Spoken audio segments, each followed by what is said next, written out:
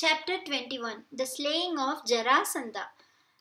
Brihadrata, the commander of 3 regiments, reigned in the kingdom of Magadha and attained celebrity as a great hero.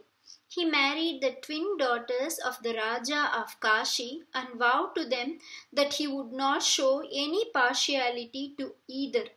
Brihadrata was not blessed with a child for a long time. When he became old, he handed over his kingdom to his ministers, went to the forest with his 2 wives, and engaged himself in austerities. He went to sage Kaushika of the Gautama family with a sorrowful longing for children in his heart. And when the sage was moved with pity and asked him what he wanted, he answered, I am childless and have come to the forest giving up my kingdom. Give me children.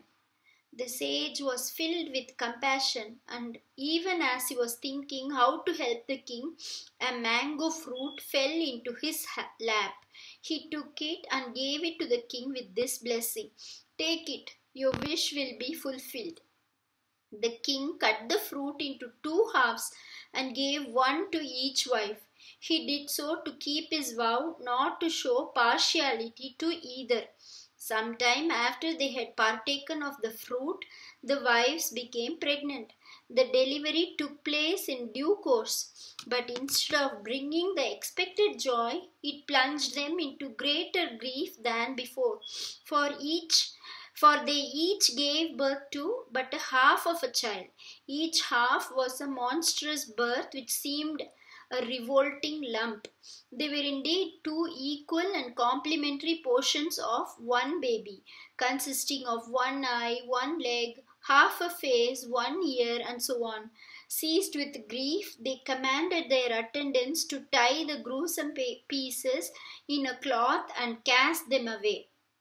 The attendants did as they were instructed and threw the cloth bundle on a heap of refuse in the street.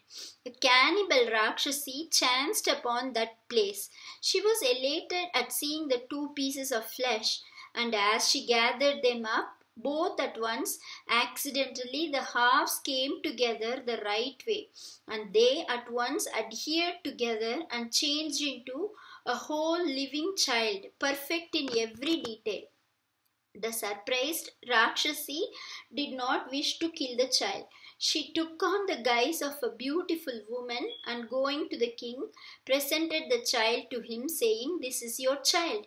The king was immensely delighted and handed it over to his 2 wives. This child became known as Jarasandha.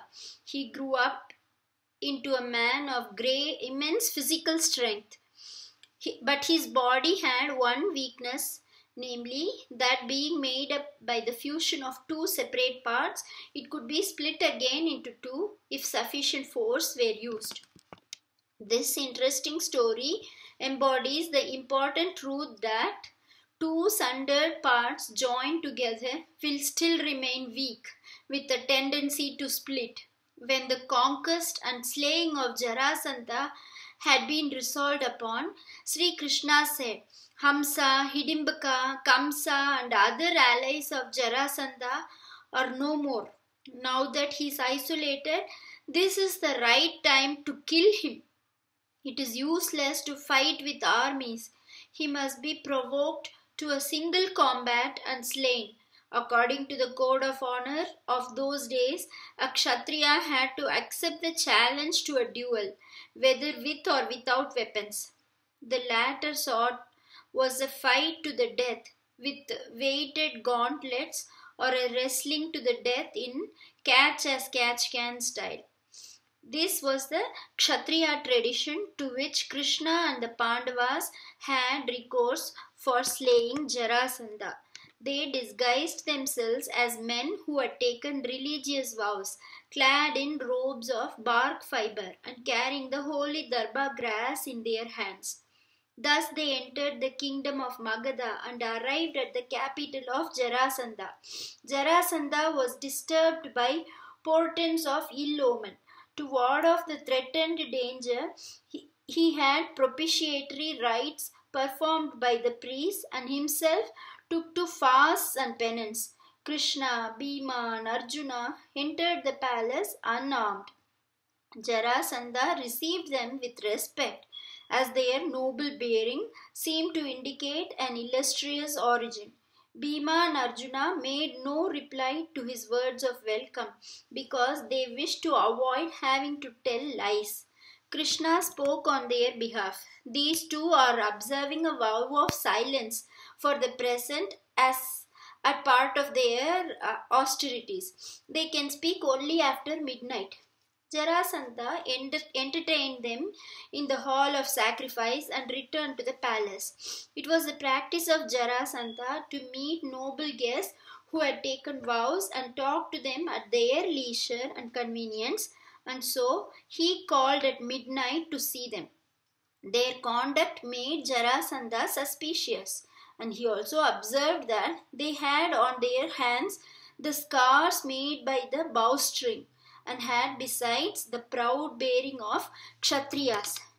When Jarasandha demanded the truth of them, they said frankly, "We are your foes and seek instant combat. You can choose one of us at will to fight with you." After acquainting himself as to who they were, Jarasandha said, "Krishna, you are a cowherd, and Arjuna is a mere boy. Bhima is famous for his physical strength, so I wish to fight with him." Since Bhima was unarmed, Jarasandha chivalrously agreed to fight him without weapons. Bhima and Jarasandha were so equally matched in strength that they fought with each other continuously for 13 days without taking rest or refreshments, while Krishna and Arjuna looked on in alternating hope and anxiety. On the 14th day, Jarasandha showed signs of exhaustion, and Krishna prompted Bhima that the time had come to make an end of him.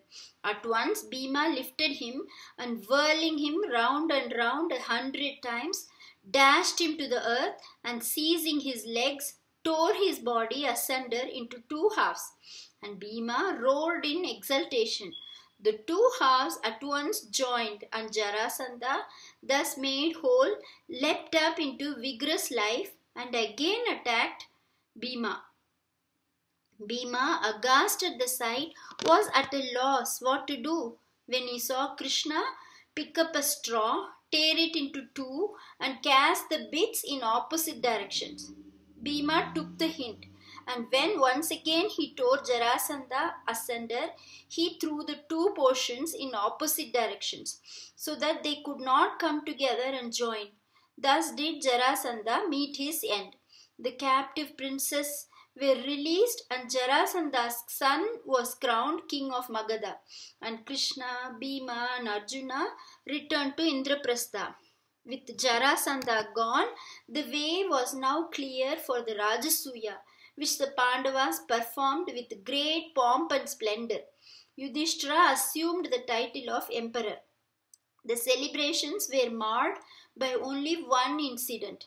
Towards the close of the festive celebrations, at the time of paying the first honor, Shishupala behaved disrespectfully in the assembly of princes and provoked a fight with Krishna in which he was slain.